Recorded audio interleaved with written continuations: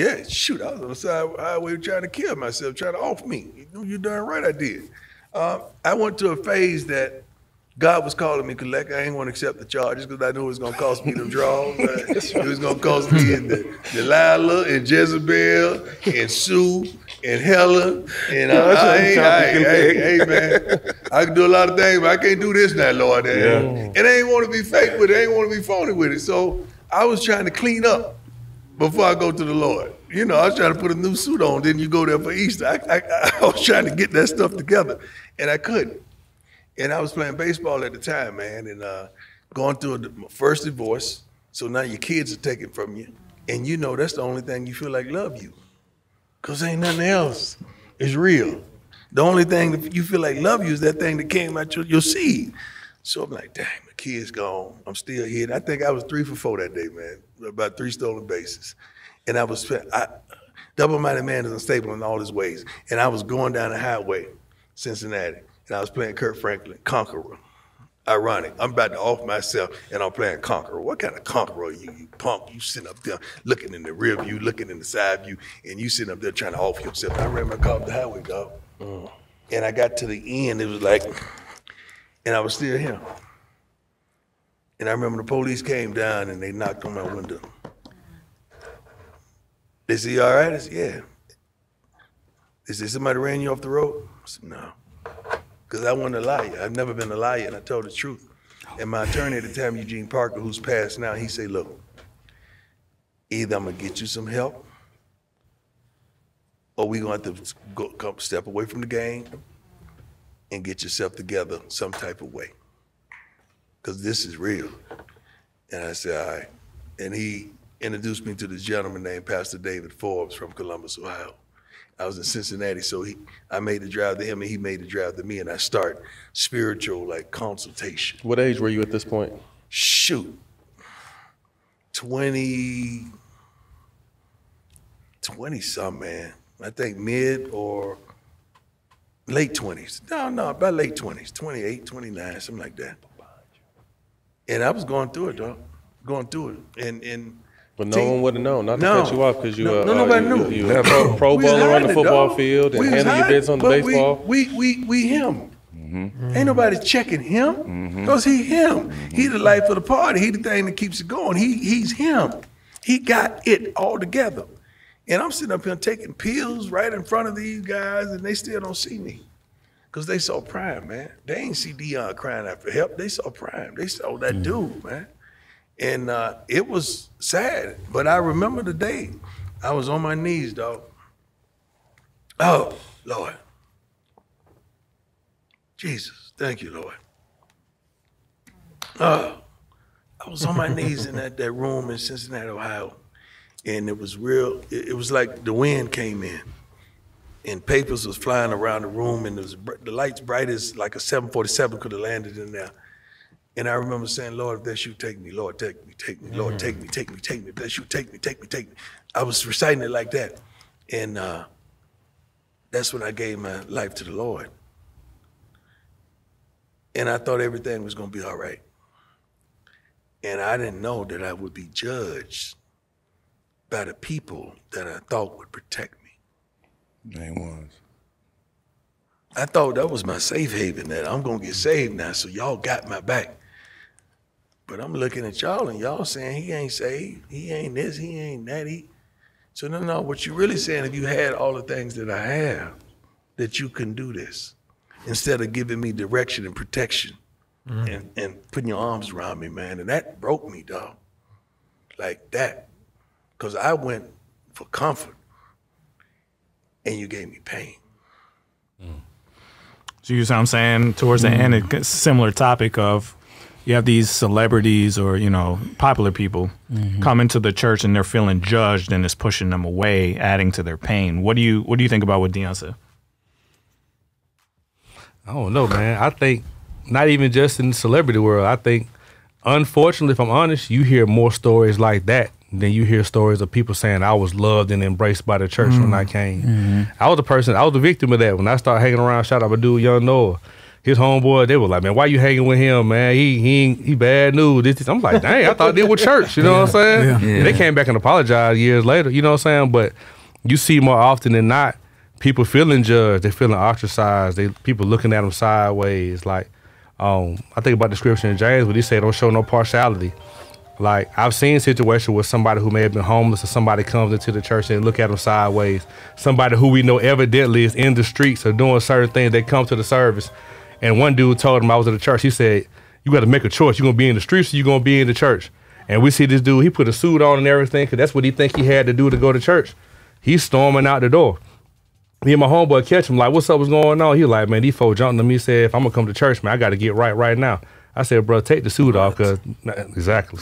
I said, bro, take the suit off because obvious that ain't, you know what I'm saying? That ain't it. The suit too big, you know what I'm saying? Like, to take that off. And we gonna go back in the church with you. We gonna go in there together and go to the service. And we talked to him, talking to the pastor after that. And the young man went up there and gave his life to the Lord. Yeah. But the initial presentation, when he went in, they were like, if you gonna come in here, you better get out in the streets. He like, dang, I just came in here, you know what I'm saying? Yeah. Like, this ain't what I expected. Yeah. So I think it's something to be said about the way we approach people. Like, yeah, this is good. M. Ball said, I mean, it happened to Paul too. I guess this is something new Christians have always dealt with. So if you remember Paul, when he first got converted, remember he used to kill Christians. So they were like, I don't know about this one. Yeah. He might be, trying to. And you want him to come up trying to infiltrate. You know what I mean? So how do you deal with that? Because we just talked about it with B. Simone, where I think the Christians' reaction when they see somebody of importance, I guess, like, right, importance in the culture, they convert to Christianity, but they're still saying things that are like, that ain't right, that ain't right. Your feeling is, oh no, this could be a wolf.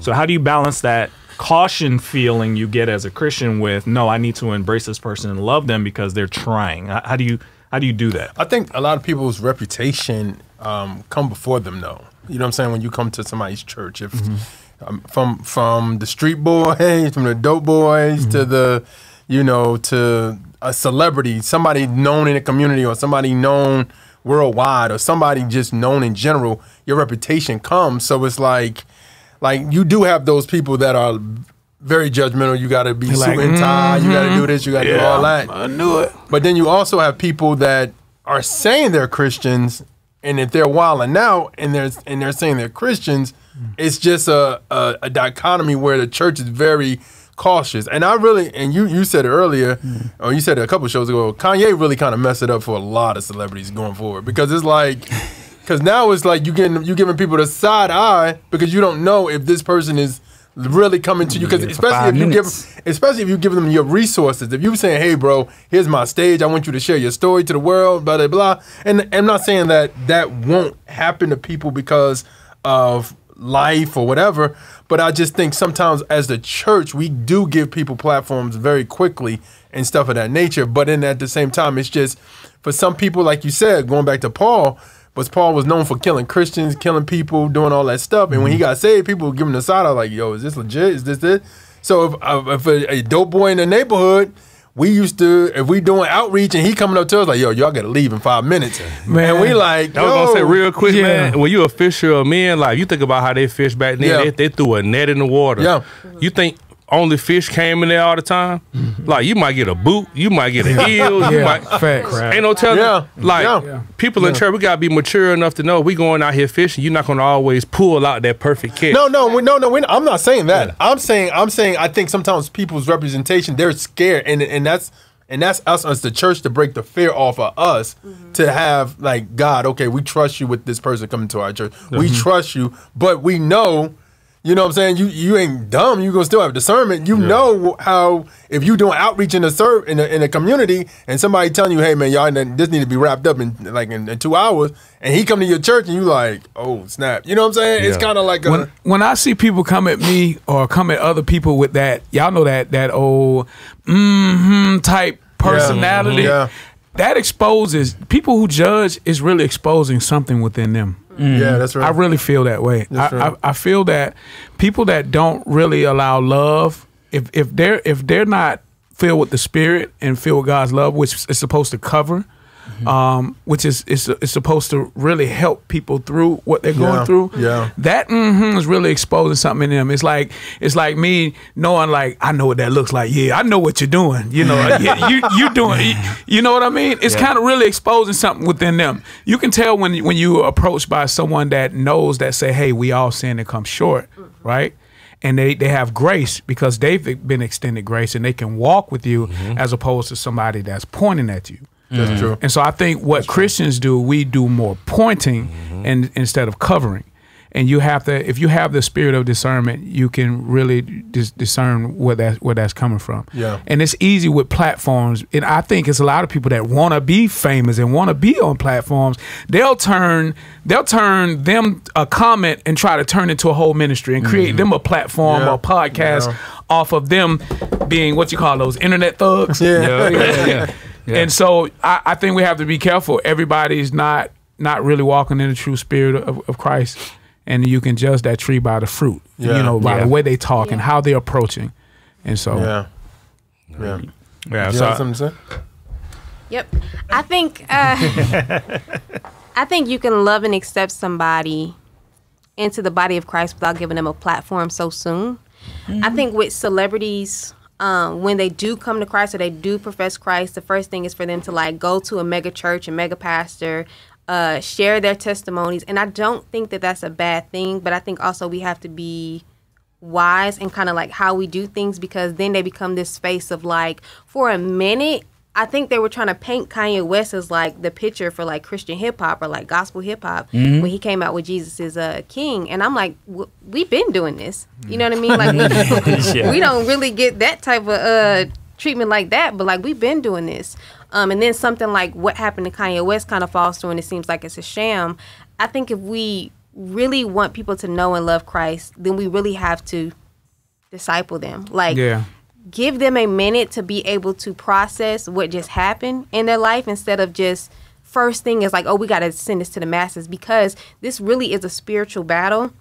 And if you're not on top of the spiritual thing, then that thing, what could be a real seed that was planted in their life, could be attacked. And it could just make the church look bad. It's like, no, that probably was a real transformation in somebody's life. But because nobody really took the time to disciple that person and put them in front of cameras, the enemy saw the potential of that and it was attacked. Well, that's my question. Was the Kanye thing a sham or was it a failure of the church? I think the discipleship part it was a twofold situation. Kanye, honestly, in my personal opinion, and from people we know, have said that you can't tell him no. Like, he is like, hey, can I do this? You say no. Hey, can I do this? You say no. Hey, can I do this? Yeah, okay, we going. You know what I'm saying? Like, if I can't tell you no, that discipleship is going to be hard for you if I can't tell you no. Yeah. Just being real. And I think like she just said, like, I think it was a real authentic place he was at. I mean, because you kind of seen it on the show with him in the Kardashian show when he was telling her like, hey, you dressing a little, I mean, I know how I got you, but at the same time, can you kind of tone it down? Like, he was saying stuff like that. And I think it was real, but I think for them, to me personally, I think a celebrity, if you get saved, I would get discipleship. And we keep saying that for a reason. Man, you know, have to. But you know good and well, the church see a celebrity, the first thing they gonna do, they gonna write. They gonna put them on stage. No. Yeah. If I'm a celebrity and I'm watching this, going forward, I would be like, hey, I don't know much about Christ. I want to get to know him. What can I serve? Can somebody walk me through this? Yeah. See, that's the problem. Because to me, I don't want to be out front and I don't know nothing, or out front, or I'm just learning it. Like, you know what I'm saying? Like, that's the problem though. Why should he have to tell the church that? Yeah, the church should already know this. Have dude the wisdom. He should already know this is an immature believer. Just because he got a platform don't mean we need to give him a stake. Because just because he's famous doesn't mean he's spiritually mature. The gifting doesn't mean maturity. A lot of times we see it. Like, a lot of times the church can look from abroad and see it, but it takes someone like you said, like making that phone call to say, hey, brother, you know what I mean? It takes somebody listening to, because I'm pretty sure with all these celebrities, somebody, the spirit is moving in somebody to give them a call and allow that word and give them that truth that you were talking about, that cuts through bone and marrow. Yeah. And like really hit them with it. I love how Reese grabbed Gabbana John, and he was on the show last time, and he was talking about he had to go back and apologize to Vicky, and this is real stuff. It's from the stuff she got online, and was like, man, y'all praising him, and he's like this, and he's really, and he went, and he just, man, I love how he handled it. He said, man, I was broken, and I needed that. I was broken, and it helped heal her. But he was being discipled. Uncle Reese, shout out to Uncle Reese, shout out to Dunk. Those guys took the necessary steps to call him and say, brother, and bring him in. Yeah. And so shows like this, where people can see this, it'll allow people to be bold enough to make that call and say, hey, brother, you need some help. You know what the problem is? The problem is a lot of times when celebrities come to Christ, the people who they gravitate to or gravitate around them are people we don't trust. So Christians see it and they're like, why are you talking to him? He don't say nothing godly. You know what I mean? So I think that's the issue, is celebrities go to celebrity pastors, and a lot of celebrity pastors we don't think are legit. Yeah. So what do you do in that? Well, I think because they're popular, you ain't gonna go to somebody you don't really know, or you go to somebody or somebody they probably in their local community, and the pastor probably know who they are, and they don't know who the pastor is, and the pastor may be like, my gym about to get fixed. Man, they gonna go to Carl Lentz. It's because they can relate. It's probably like the relatability of being known. You known, I'm known. You love Christ, I love Christ. We both out here, man. I see you walk through. People talk about you, dog you out, man. Help me, bro. And so they're just seen, but still, I believe that there are people behind the scenes that can get close enough to these people, man, to where they can really walk with them. Well, thank God Dion seems like he's made it through that time, because this was years ago that he's talking about, and he's still bold for God. And, you may look at him and say, oh, well, he ain't doing this right and this right, but he's clearly serious that about brother God. Got a ministry for men, because every time Colorado plays, he has a bunch of celebrity black men on the sideline with them boys, and he behind them. So I'm saying, once his coaching career is pretty much over and God is like, okay, I want you to go in this direction, he got a serious ministry for especially urban black men.